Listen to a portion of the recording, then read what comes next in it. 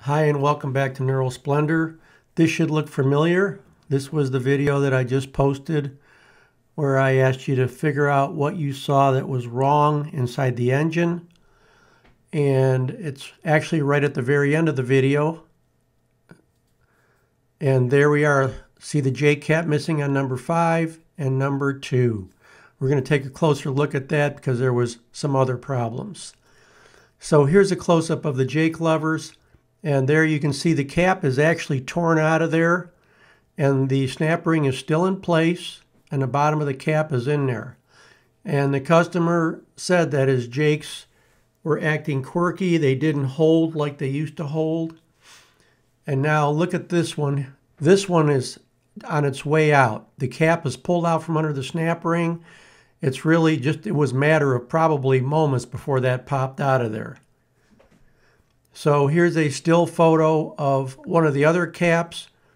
And as you can see, there's a lot of wear there between the snap ring. Those caps have been working hard. Here's a new Jake lever. This is the part number of the Jake currently. That black pin in the hole is the detent. That job is to hold that lever in a neutral position when the Jakes are off.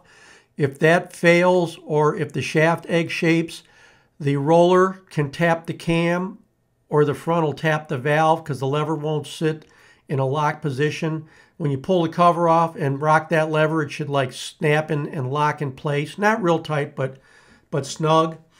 When the oil is turned on by the Jake solenoid, it goes up into that hole and pushes that pin up. And then it floods the front of the lever and that large piston on the front comes out and stays out against the pin that's on top of the valve that it actuates. The Jake cam lobe will lift the lever. Lifts the back of the Jake up. A check valve holds the oil in it. And that piston in the front, which is extended, will push the valve down. And that actually happens. It opens one exhaust valve while the engine is on the compression stroke near the top.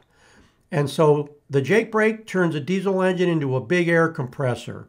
And that's how it works, because the compression ratio in a diesel is very high. Thanks for joining me at Neural Splendor.